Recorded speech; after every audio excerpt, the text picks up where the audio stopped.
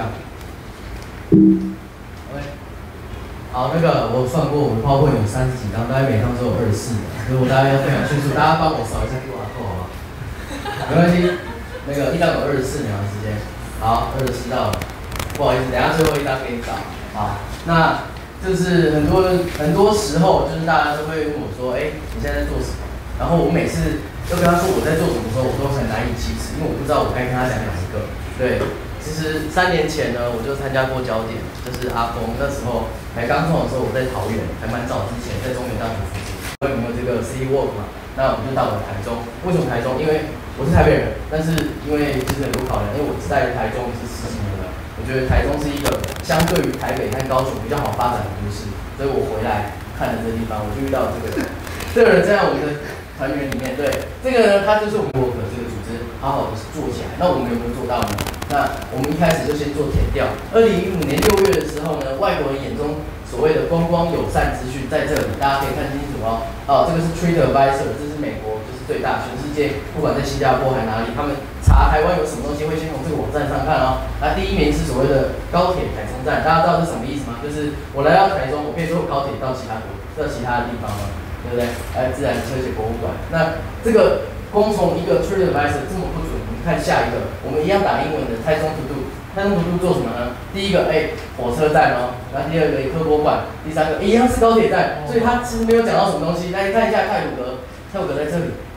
你打台中会出现太鲁阁哦，大家要注意哦。所以说有没有？这就是一个台中的公共友善的资讯，这是不是非常不友善？简单来说，所以我们就会想说，为什么这么的不友善？那再去看一下台中的中区的建筑，你可以看一下，这些所谓的很大型的这些建筑呢，其实都已经荒废掉了，大概20-30年前就已经荒废掉了这些中区的老建筑。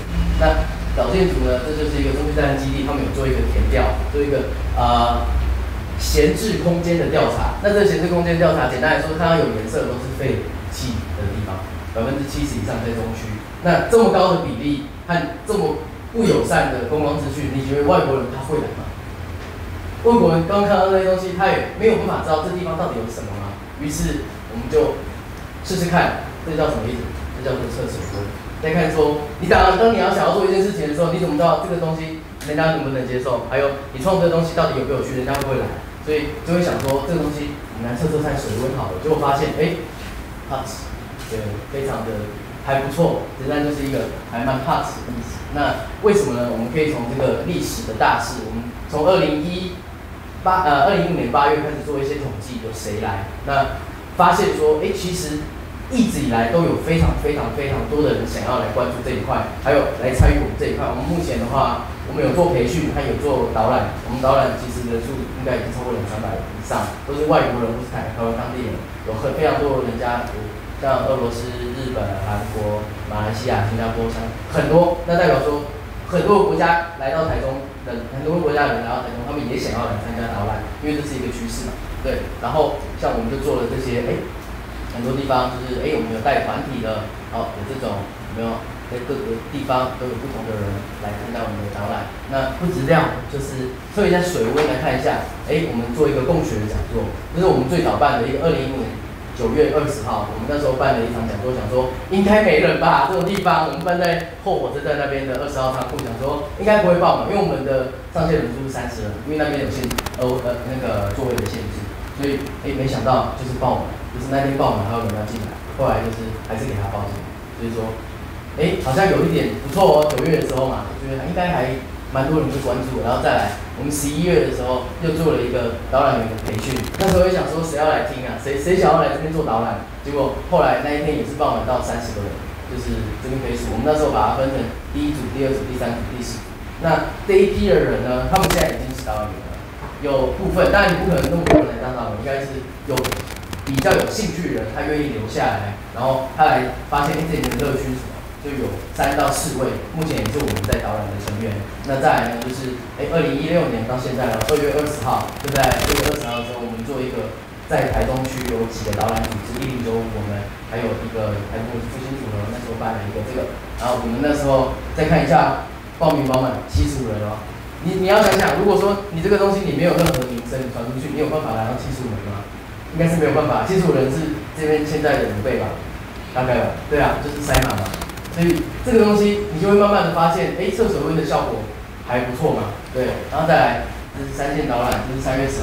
那我们那时候有跟绿川市集做合作，就是上礼拜，就是绿川市集，然后我们就在那边一起在那边做摆摊，然后做导览，也是很满，35人。然后再来3月26，3个月，上个月底我们就是招生也是招到33个人，那这就是我们平常的状况。就是大家可以看到说，其实我们一开始在做的时候可能没有那么多人看见，可是你慢慢走，你会发现这些商家他们就是店家或是当地的人，他就发现，怎么有一群人一直在这一区走来走去，而且看起来就一直有带人进来，那你觉得那个店家的感受是什么？他会觉得，好像我们这个东西有救了，这样，就是说，当然不是大家这样想，就是说我们在做只是希望它是成为一个趋势，一个 trend。那这就是我们，帮我按一下，这是我们平常在导览的状况。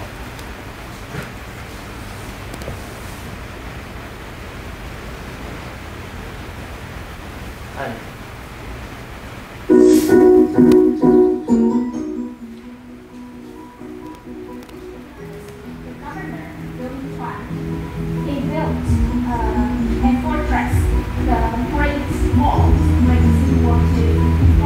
那个一个是印度人，2个是日本人。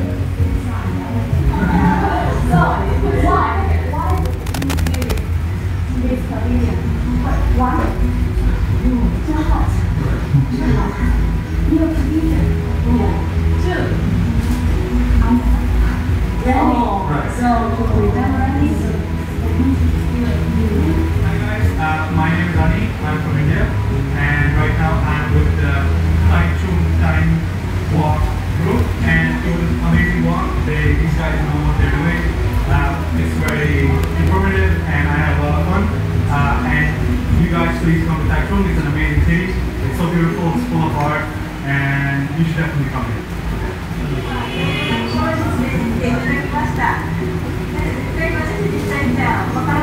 要翻译吗？他说这个导览真的很棒，对，大概是这样。对，然后帮我们按掉，按回去吧。对，这就是我们平常。你觉得我们刚刚导览的英文讲的非常好吗？应该是讲很浅吧？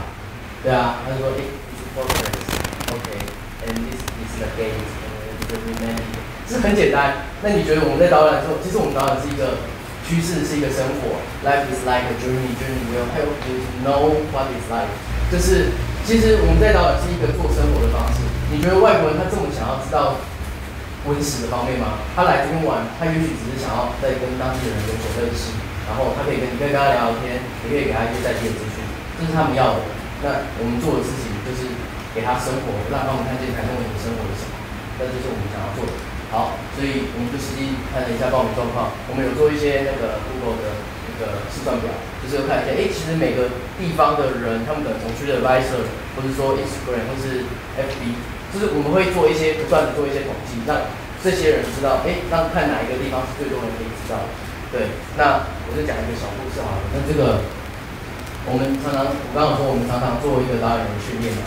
那有一次我们就做导演的训练，然后这个女生呢，我们在边走边导览的时候，我就说，那个你是哪里毕业的？她就说，哇，其实说来难以启齿，因为我以前是大同国小，大家知道在哪？中区大同国小，然后她是巨人国中、台中女中，全部都在同一区哦。然后这个房子大家知道在哪里吗？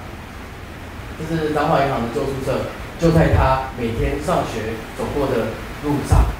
他走了快20年，他从来不知道这件是什么。你觉得可不可怕？他的脑中就是从 A 到 B，B 到 C， 然后再回家20年，然后他对于他周遭完全都不知道他周遭有什么，就在城区。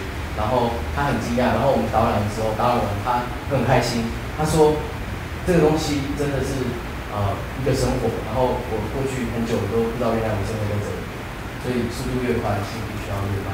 那这就是我们想要达成的我们做的这个让台中被看见的4种方式。那第一个呢，就是自己的城市要自己说，就是不管你是台北人，我是台北人，我再强调一次，我是台北新庄人。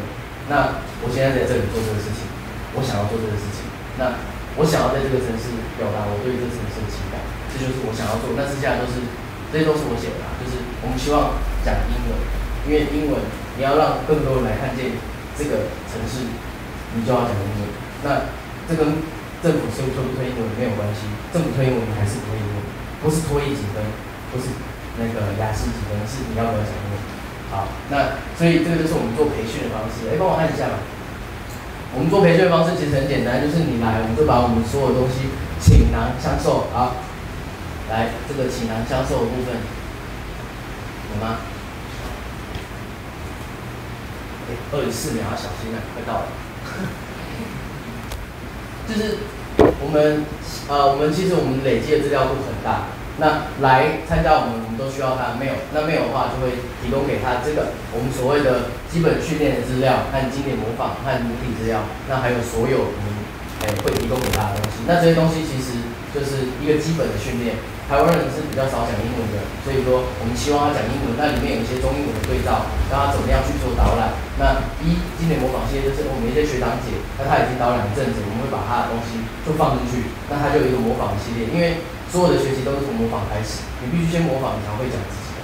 那再来母体的东西就是我们母体资料会很大，也许你对于某个地方是有兴趣的，那你自己去做专业，因为里面都在里面。那你去学完之后变成你自己的东西。这就是一个导演员，你导演员之后，就也可以把你的东西放到经典模仿。那这些就是我们的 idea， 希望更多人来参与这个东西。我要强调一个，就是自发性的学习才是有效的学习。这是龙英台讲的文化部长，对，所以必须那个帮我带动。